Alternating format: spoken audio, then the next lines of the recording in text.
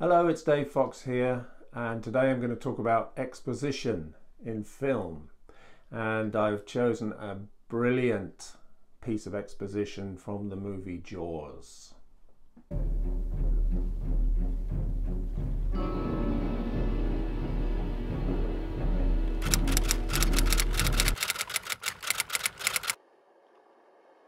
Exposition, as opposed to backstory, which I'll explain in a minute, is that information without which we can't get into the story.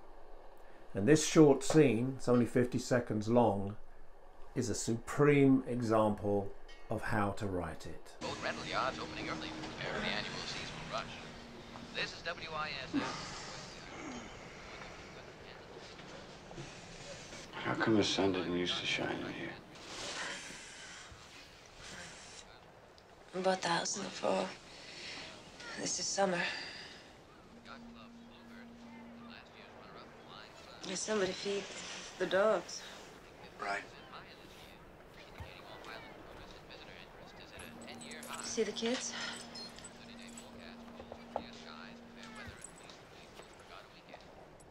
They must be in the backyard. In Amity, you say yard. They're in the yard, not too far from the car. How's that? Like you're from New York. So we've just come from the opening scene where Chrissy goes into the water late at night and is attacked and killed by the shark. If you're writing a screenplay, that's a very intense beginning to your film. Where do you go from there? You go to the opposite. You go to an extreme of domesticity, of family, of normality. And that normality is going to be challenged in the course of the film. But for now, in this moment, everything is as it should be. It's all normal. And this scene is so packed with information which is given to us when we don't even notice it. It's just a picture of two people waking up in the morning and about to start their day. But let's look at the ways in which this information is got across. Boat rental yards opening early to prepare for the annual seasonal rush. This is WISS. How come the sun didn't used to shine on you?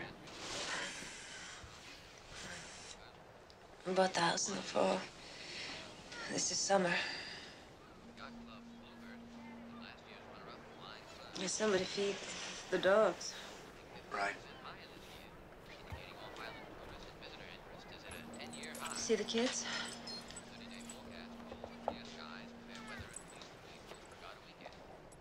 They must be in the backyard. In Amity, you say yard.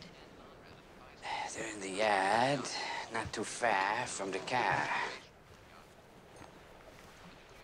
How's that? Like you're from New York.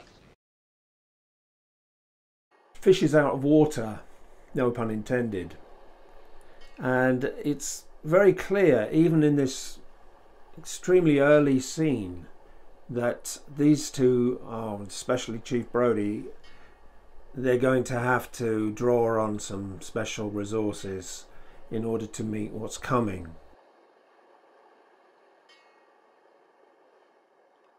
It's really brilliant how many pieces of information are put across in this 50-second scene. And of course, what makes it so good is that it's disguised. And that's really the secret of good writing. Good writing of exposition is that you shouldn't feel that you're being told something vital. It should just slip by effortlessly. And Jaws is a great film for many reasons, but one of them is the writing. It's economical, it's elegant, and to the point.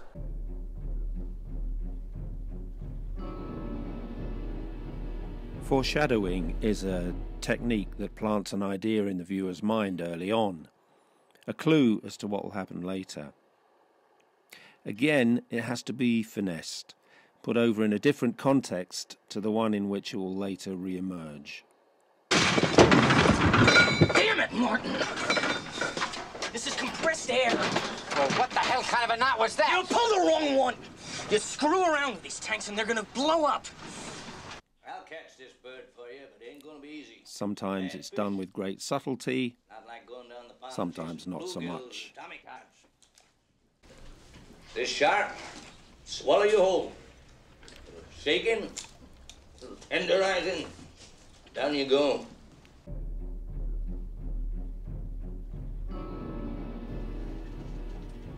Japanese submarine slammed 2 torpedoes into our side, Chief. He was coming back from the island of Tinian to Leyte, just delivered the bomb, the Hiroshima bomb. Backstory, as I mentioned before, is when characters describe some event from their past. And it's generally to be avoided because we want to stay in the present moment and see what happens next. But sometimes, as in this magnificent speech in which Quint, played by Robert Shaw, recounts his terrifying ordeal in shark-infested waters, the tale greatly enriches our understanding of his character, but also adds a moment of somber reflection for our 3 protagonists as they prepare to finally do battle with the enemy. 1,100 men went into the water. Vessel went down in 12 minutes. Didn't see the first shark for about half an hour. Tiger, 13-footer. You know that when you're in the water, Chief? You tell by looking from the dorsal to the tail. What we didn't know was our bomb mission had been so secret, no distress signal had been sent.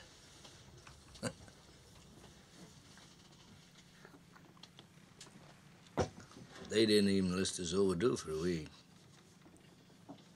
Very first light, Chief. Sharks come cruising. So we formed ourselves into tight groups. It's kind of like old squares in a battle, like you see in a calendar, like the Battle of Waterloo, and the idea was shark comes to the nearest man, that man he starts pounding and hollering and screaming. Sometimes the shark would go away. Sometimes he wouldn't go away. Sometimes that shark, he looks right into you, right into your eyes. You know the thing about a shark, he's got lifeless eyes, black eyes, like a doll's eyes. When he comes at you, he doesn't seem to be living until he bites you, and those black eyes roll over white, and then you hear that terrible high-pitched screaming. The ocean turns red. In spite of all the pounding and the hollering, they all come in and they rip you to pieces.